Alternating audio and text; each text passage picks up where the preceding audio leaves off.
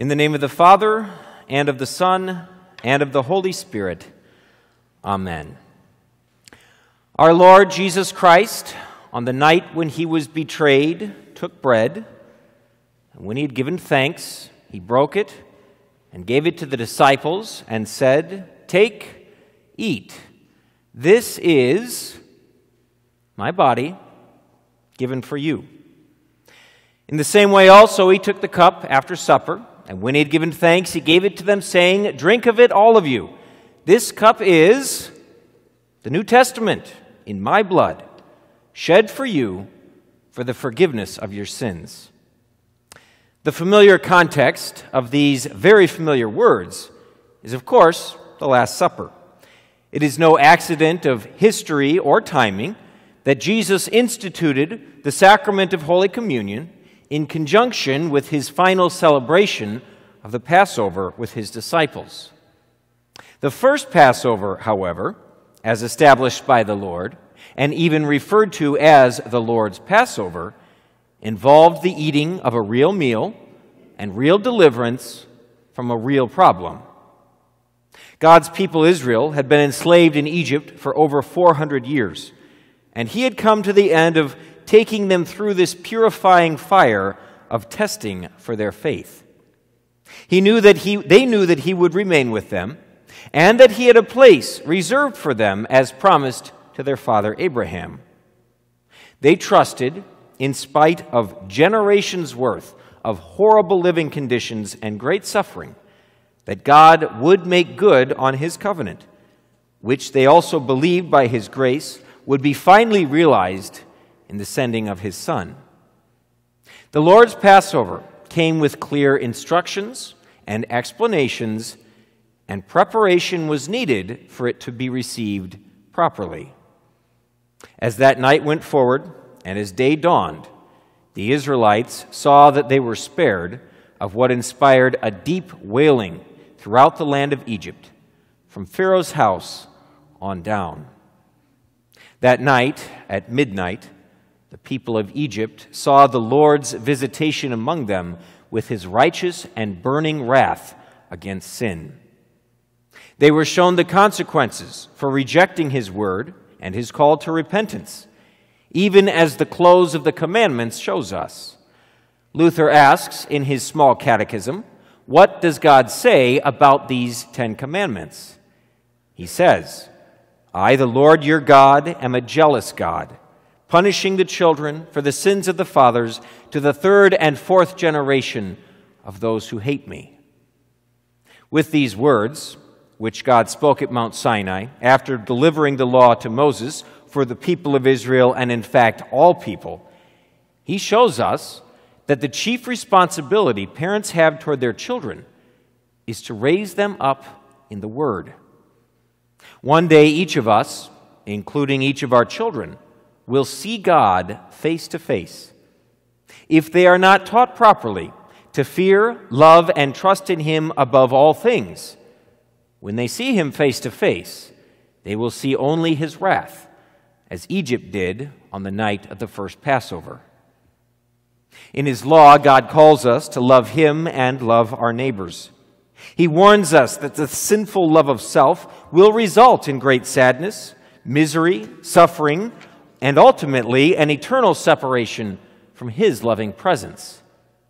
Throughout the pages of Holy Scripture, he calls us to see our sin and repent, that is, to turn away from it completely.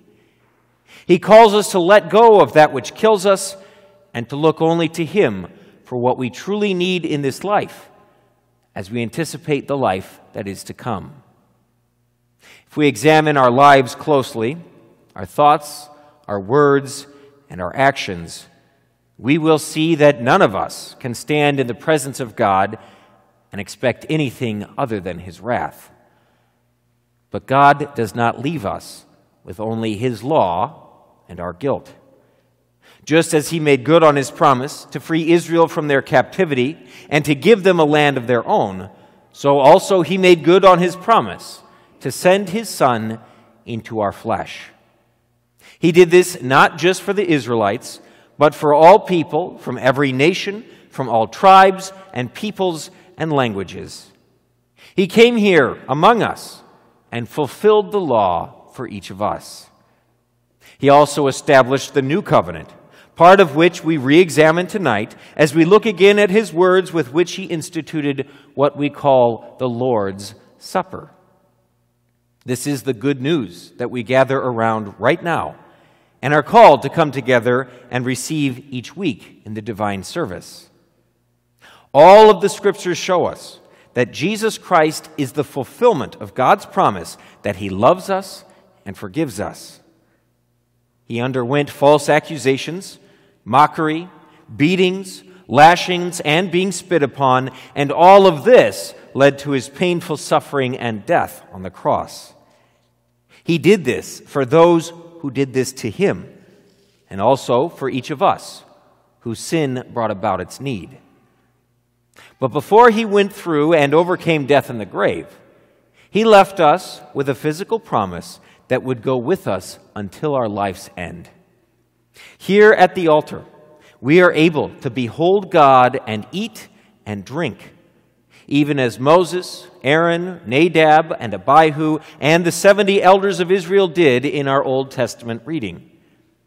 In receiving the Lord's Supper, according to Christ's institution and command, having examined ourselves, confessed our sin, acknowledged the faith given to us by grace, and also that his body and blood are truly present for us in the bread and the wine, he visits us not with the wrath that came upon Egypt, but with the forgiveness, life, and salvation that we so desperately need. This is what he brings for all who believe and confess this to be true, who see their sin and turn from it, and who hold to the desire to grow and improve by the work of the Holy Spirit. In our later service tonight, our confirmands will receive this promise for the first time, and in doing this, they will, with their actions, point to what each of them and what each of us believes.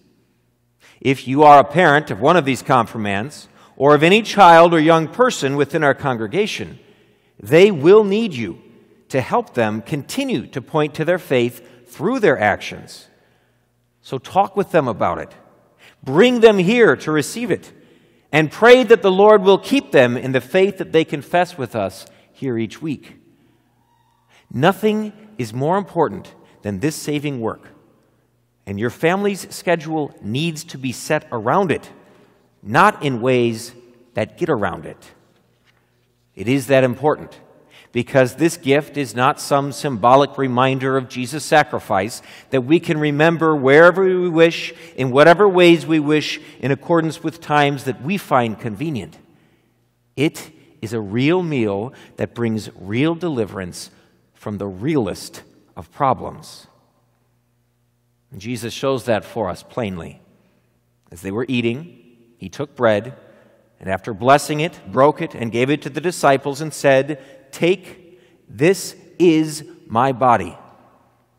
And he took a cup, and when he had given thanks, he gave it to them, and they all drank of it. And he said to them, "This is my blood of the covenant, which is poured out for many." Each of us here is among the many for whom our Lord's blood was poured out. Each of us here belongs here every time that blood is offered. As we do this, we point the world around us to our crucified and resurrected Savior, who remains close to us through his means of grace, through which he delivers real deliverance from sin, death, and the devil. Amen. We stand and sing the offertory.